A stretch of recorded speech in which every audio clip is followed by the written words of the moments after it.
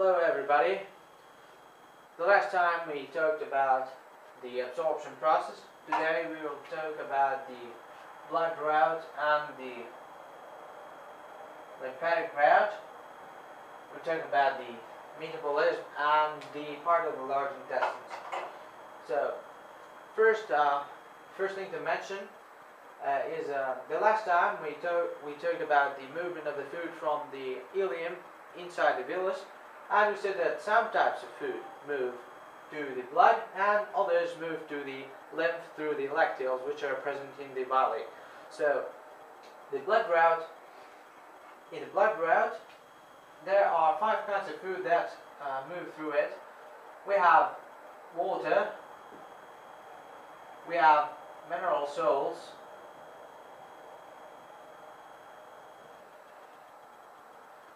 we have some soluble vitamins,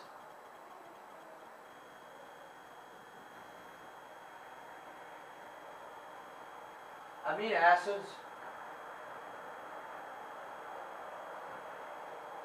which resulted from the hydrolysis of the proteins, and the glucose, which resulted from the hydrolysis of the sugar. So these 5 kinds of food move through the blood route. Actually, they move through the blood vessels outside the intestines till they reach the hepatic portal vein. And hepatic refers to the liver, portal refers to the opening or the beginning. So they enter the liver through the hepatic portal vein. So then they enter the liver, they are processed.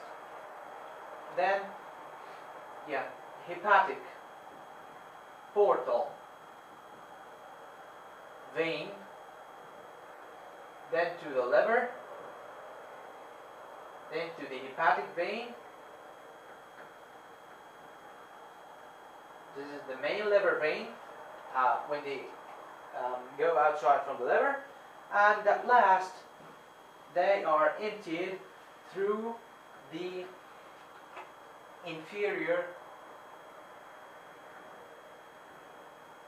vena cava. So the vena cava is a very important vein in the heart, and the inferior means that it's downwards. So this vena cava has 2 branches, one downwards and one upwards. The one downwards is the inferior vena cava, and this is where the blood route reaches the inferior vena cava, and then the food drops inside the heart.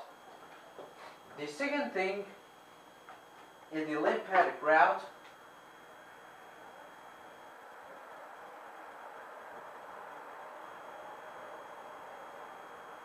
And here the lymphatic route, we have only 2 types of food, which are fatty acids and those 2 and glycerol are absorbed through the lacteal and not the blood vessels.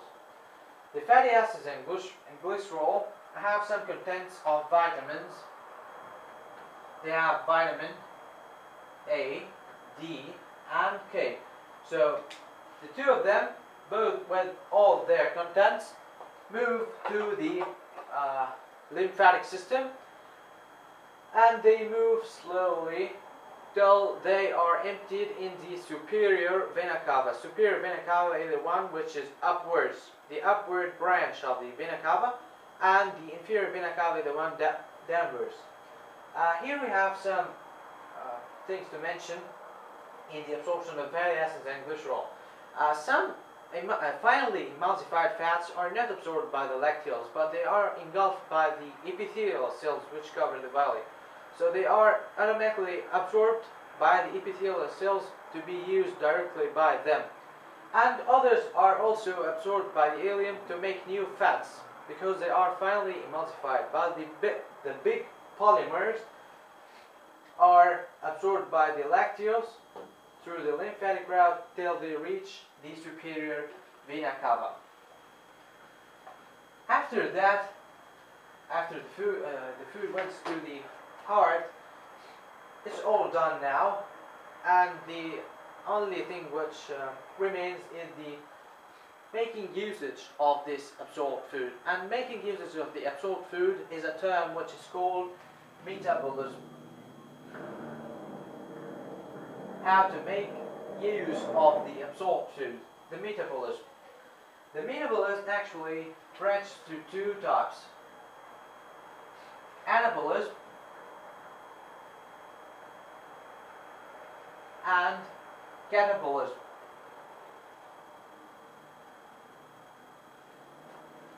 The anabolism is the combination of the small monomers to form polymers once more. So it may be the opposite of digestion. The anabolism is the collecting of small monomers to make bigger polymers to make use of them. For example, glucose may be collected back to form sugar. We have also amino acids can be collected back and recombined to form polypeptides in proteins to be stored in the muscles, and so. Also we have the fats and glycerol may be collected and stored mainly under the skin to form fat inside the body. While the catabolism, we have an example. For the food may be burned down or oxidized to produce energy, so that the glucose or the starch may be burned down to produce energy for the body, and this is the what's meant by the catabolism. The last thing in digestion, of course, is the defecation and the large intestines. The large intestines.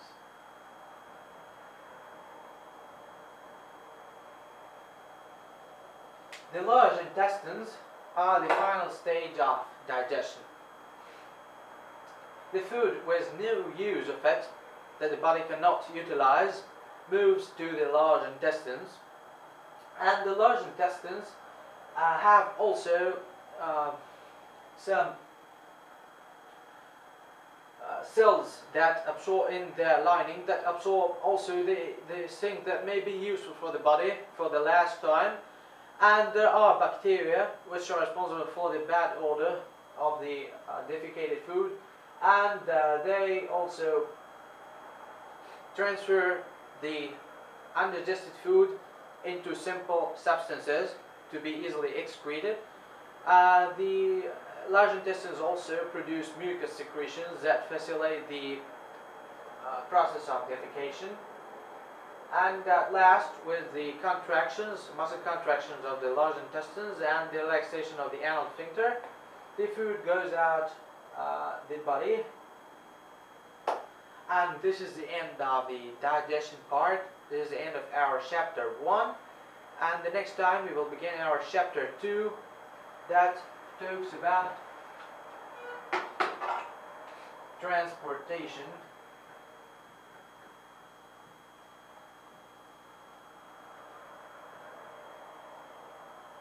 in the living organism, and of course we'll talk about transportation in both plants and animals. Until then, I thank you for watching and see you next time.